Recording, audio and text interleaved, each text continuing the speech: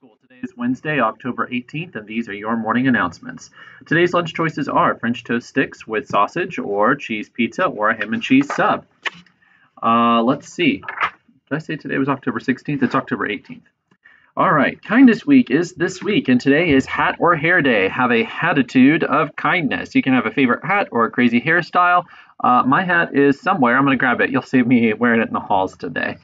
Let's see. Altman Ambassadors. Altman Ambassadors, grades 7 and 8. Mrs. Carruthers would like to meet with you briefly on the stage today before you guys are dismissed to recess. So make sure you go see her.